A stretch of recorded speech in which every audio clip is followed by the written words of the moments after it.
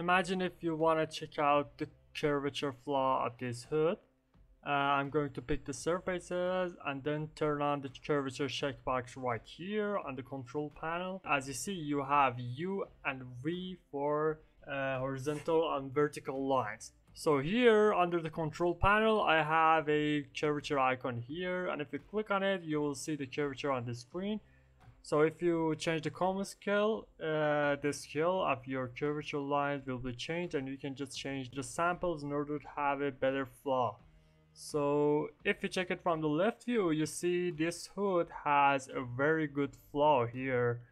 Curvature will show you the flaw of the surface in different views. This is actually a very good analyzing tool that you can use in Alias in order to check out the flaw of your surfaces.